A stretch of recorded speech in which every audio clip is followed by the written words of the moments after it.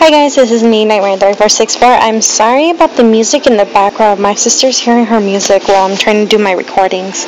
Anyway, I'm going to continue reading Blue Mask Love, Chapter 2.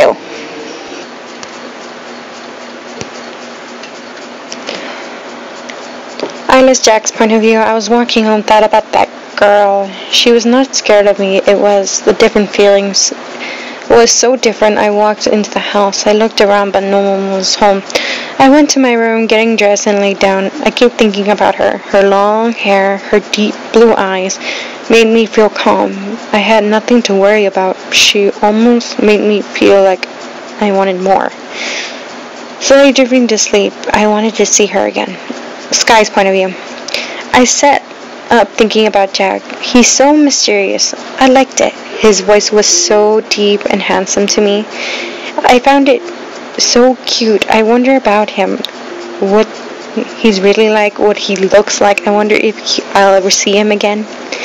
I woke up the same, went to school, the old things. Once again, I asked to go to the park.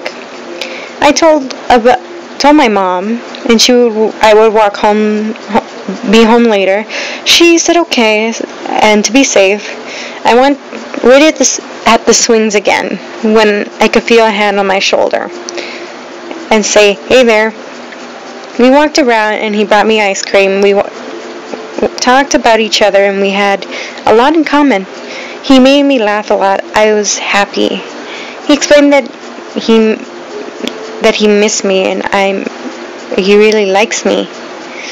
My face turned hot red. He kissed me and said, let me take you home.